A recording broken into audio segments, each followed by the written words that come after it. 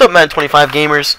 Have you been playing Madden 25 this season and have problems stopping out routes or curl flats? A lot of gamers are having trouble stopping routes like this season, similar to last season. And we're going to take a look at how we can stop these routes in this game.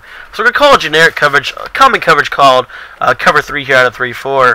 And you're going to see that it's just going to be very tough to stop out routes. I'm really able to get the ball in my hands quick as a quarterback and just torch defenses with these quick out routes this year. It takes about a couple seconds for them to get open, and it's very difficult for us to stop. Maybe you have tried putting purple zones or calling plays like cover 4 that have purple zones, and it just hasn't been working out for you. Well, today we're going to take a look at how to eventually stop smart routed out routes this season throwing to the wide receiver.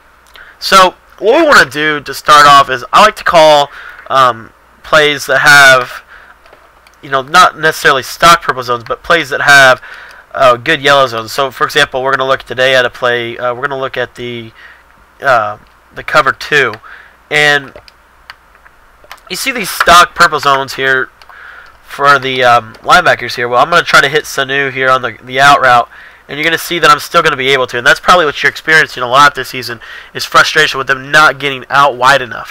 One tactic that you can try is you can call your cover 2. And what I like to do is maybe spread your linebackers, maybe get them out a little wider, and maybe pass commit.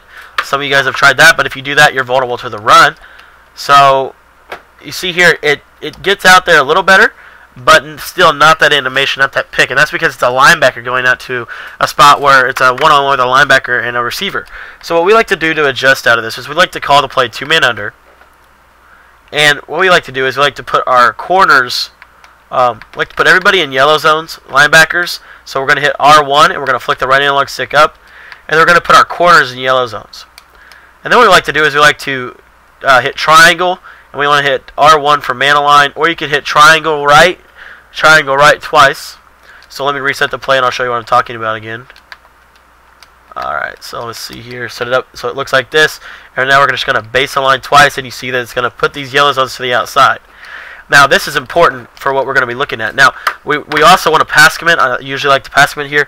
But you're going to see that this yellow route here is going to stop the out route's cold. You see how they're going to throw right into Joe Hayden, and Joe Hayden has really good catch rating and is a lot better, in my opinion, to cover an out route than Scott Fujita is on the Cleveland Browns. So when you use the teams like the Browns, I like to use this tactic.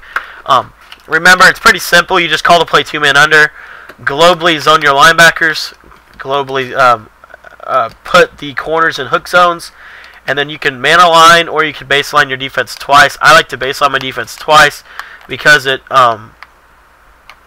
forces it keeps them inside for slants and stuff like that. But again, guys, if you're having trouble stopping smart routed out routes, add this tactic to your playbook.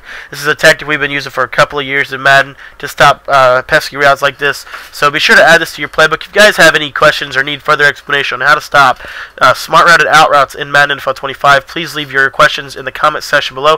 How do you guys stop out routes? Do you have a different method? Let me know in the comments below. Thanks for watching today, guys. I hope you guys can use this tip to stop those out routes and curl flat routes that a lot of gamers are using to move the ball effectively in Madden 25. Thanks for watching today, and we'll see you guys next week with another great tip.